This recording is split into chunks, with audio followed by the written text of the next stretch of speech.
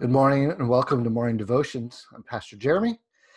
This week, I'd like to focus on something called the New Revised Common Lectionary. Now, what that is it's a listing of readings, scripture readings, that the church uses on a regular basis for every Sunday's readings.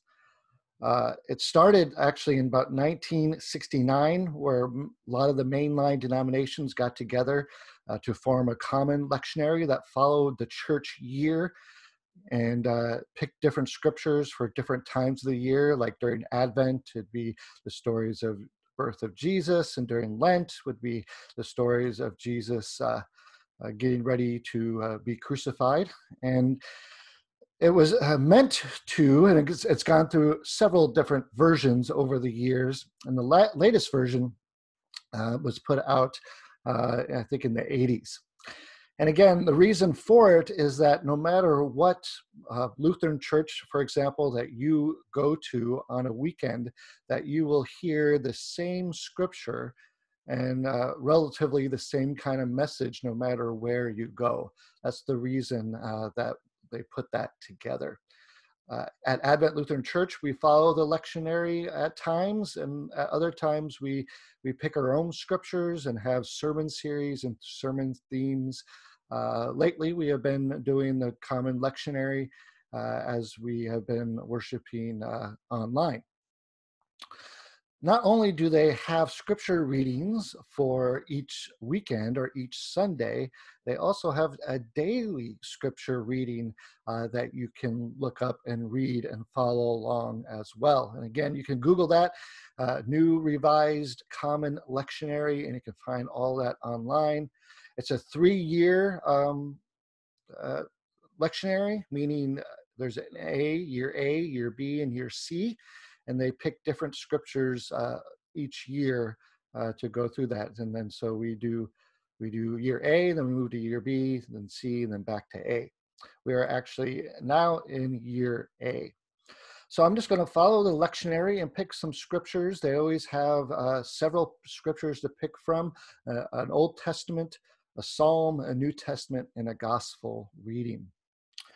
Today, scripture comes from Psalm 105, which is the psalm for today in the Revised Common Lectionary.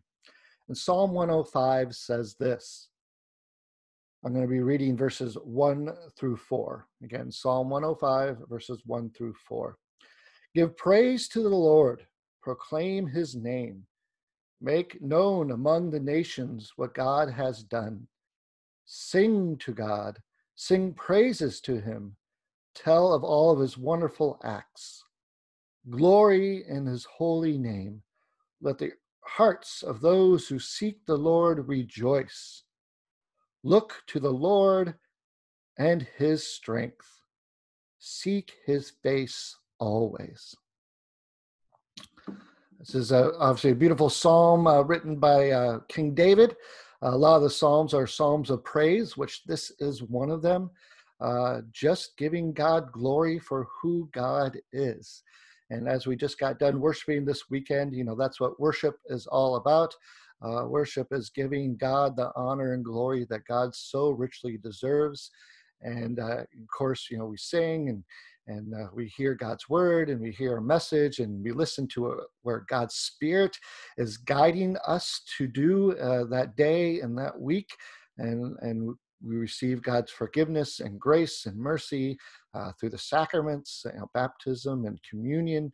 And we have corporate confession that we do together at the beginning in the Lutheran Church. All those things are to give God glory. I think in this day and age, especially right now, that a lot of things are going wrong in the world, and we see all the bad in the world. We forget that God is good, and God is good all the time. And it's hard for us to see that good sometimes, and we have to remember that God is good and what God has done and blessed our lives with, even the times that we don't want to see the good, or we want to blame God for different things. God continues to bless us with life and bless us with many things. And God calls us to give him glory and praise and worship. And some of the best things we can do in this time where we are just sad and upset and angry is come together and worship together and give God that glory and praise.